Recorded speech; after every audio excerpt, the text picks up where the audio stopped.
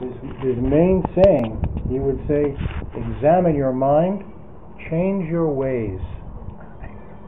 And even Bhagavan, remember we said, it's in talks.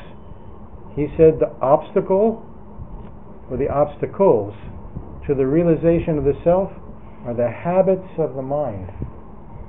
You know, people like to tout and say, oh, there's no mind, it's an illusion, and it's all you be as you are. He says the obstacles to the realization are the habits.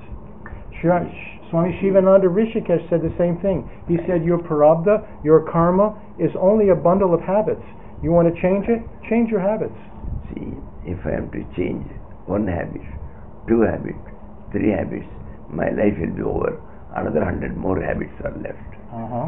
So as such, leave it off. Concentrate on getting her. Leave everything to her mother. I got all the bad habits in the world.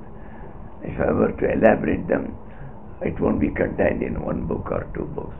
No, Swamiji. I remember, again, we were in Gujarat by Narmada Devi, and you said you changed one habit. The one habit is the habit of forgetting God's name. You changed that one? That's what it is. That's the one. That's the main one. You take her name, pray to her, be with her, surrender yourself to her, completely feel that you are the meanest among the meanest and groveling at her feet. That's all. Everything will be done. Yeah. See, like I said, I remember Mother Anandamoy said, remember God's name, nothing else matters. All the habits, it doesn't matter if you're doing that. But the problem is, we forget.